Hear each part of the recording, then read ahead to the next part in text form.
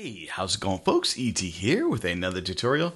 In today's tutorial, we're going to show you how to convert the exported gameplay footage from your PS5, which records in WebM. Currently, there's two formats. For 4K, you have to use WebM, and for 1080p, it'll use MP4, which is more compatible with video editors.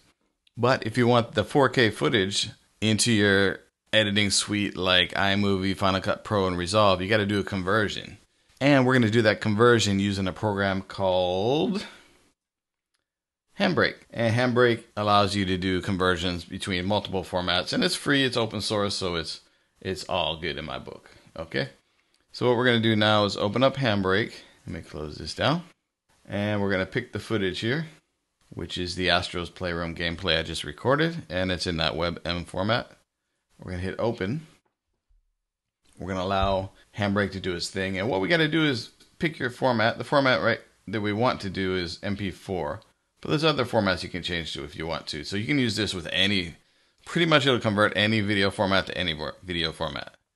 All right, and then you want it to end up being in a format that you want to edit. So we want to keep it 4K. At least I do. And I found a pretty decent one here is the Vimeo YouTube high quality 2160p 64K. So that's the one I've been using. But there's other formats you can kind of do a lot of manual configuration if you want, but let's just do that one. Let's go ahead and click that.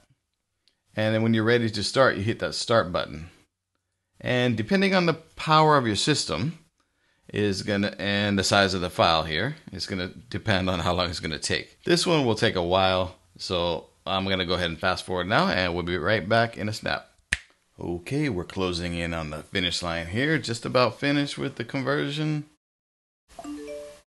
Alrighty, we are officially done converting a WebM 4K video into a MP4. Okay, so let's do a little comparison here. Let's see what we got with the output. The original one here, we'll check out the information on it right there. And with the newly converted one, let's check out the information here. So original one is 1.56 gigabytes and the converted one is 671. Now we probably lost some detail in the conversion here to the YouTube Vimeo 4K kind of conversion. But if you aren't happy with the quality and you want to go into HandBrake and mess with the settings, you can do that.